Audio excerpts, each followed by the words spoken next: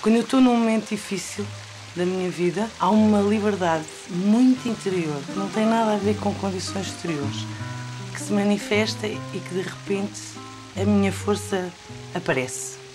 Na memória uma voz triste não para de me dizer.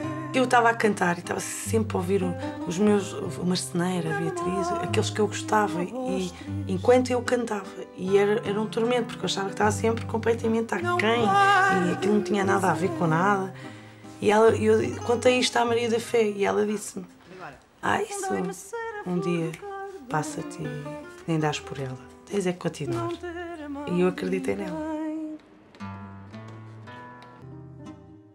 Tenho a estranha natureza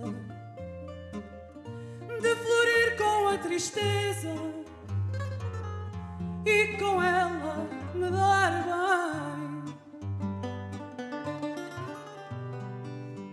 Tenho a estranha natureza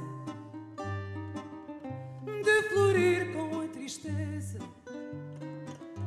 e com ela me dar bem.